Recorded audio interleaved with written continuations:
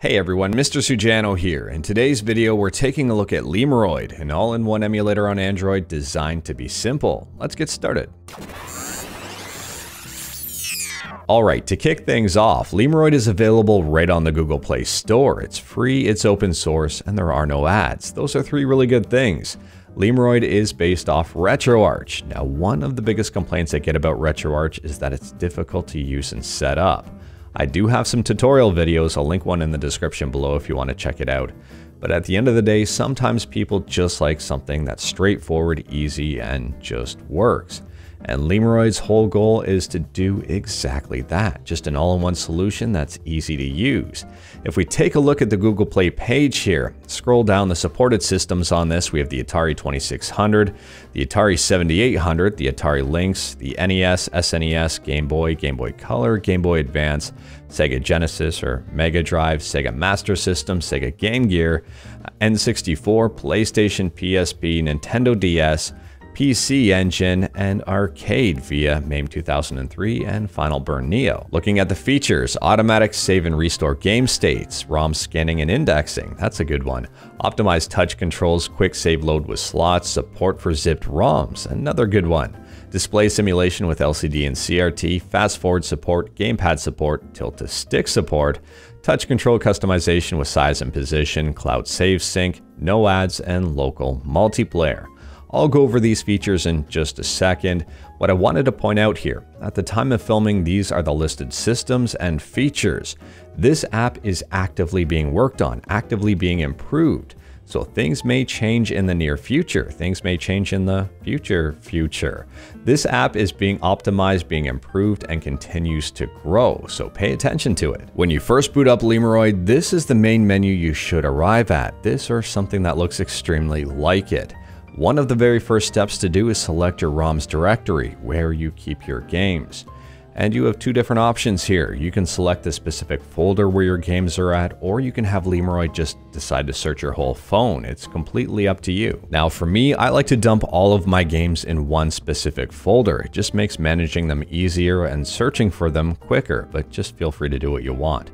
Once Lemuroid ends up searching your phone and finds all of your games, it will automatically populate them here on the menu and also provide artwork, well, except for one game. Next up, if you have some games that maybe you play a little bit more than others and you might consider them your favorites, they do have a favorites menu here. To add a game to your favorites menu, you just click and hold it, and then click add to favorites. Now, if you're impatient and just want to play your games, you can set up, well, I wouldn't say it's fully done yet, but it's done for the most part. You can go on ahead and open up a game and play it using touchscreen controls. There shouldn't be too much of an issue here. This emulator does a really good job at trying to optimize things and make things simple. Now, taking a look at the settings, it's worth noting there are two different settings menus. One you can access right from the main menu. The second one you have to be booted up into the game. And the second one is a specific emulator setting. So this is just general settings here. You can specify your ROM directory if you need to respecify it or if it didn't find your game. And for me, I had trouble locating a couple of PS1 games and I had to manually specify where the directory was. The emulator did not find it, and that was a bit of a bummer, but at the same time, it's not really the end of the world. It's just a little bit of manual extra work.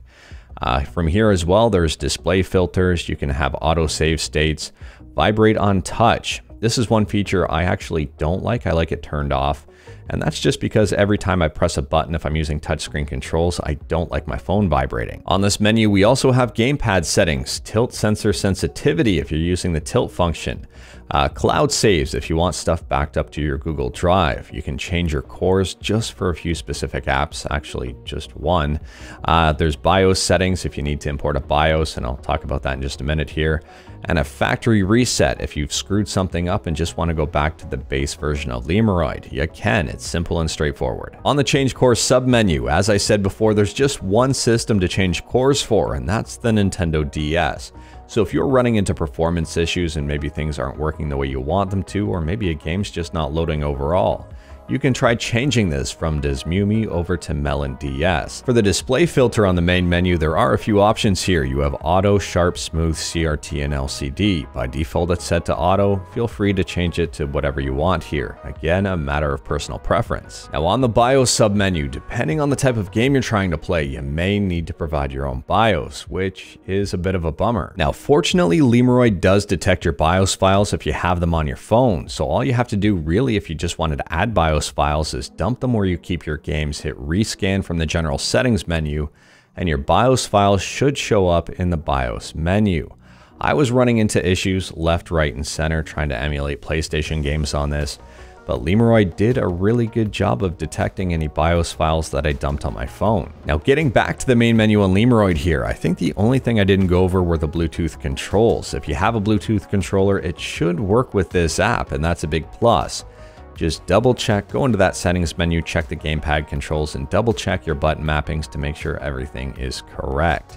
Now, if you have a ton of different games in your library, and I'm sure some people do out there, you can search for a game individually with that search icon in the center bottom of the screen. It does come in handy. Now, when you boot up a game, if you hit pause, it'll bring up the game menu here. You have options like save, load, quit, restart, mute, edit controls, and settings.